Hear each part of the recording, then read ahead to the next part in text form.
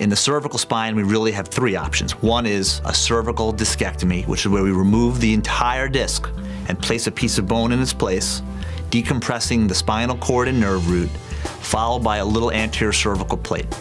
The other option is, depending upon the kind of patient that you are and how old you are, you may be a candidate for a cervical disc replacement, which is where we do the same removal of the disc, but instead of fusing the spine together, we allow it to continue to move through a prosthetic or artificial disc, very much like you might have with a knee or a hip.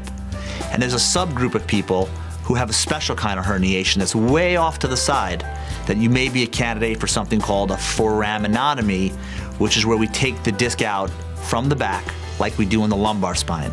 But that's a real minority of patients. The most patients in the cervical spine will either get the anterior discectomy and fusion or a disc replacement.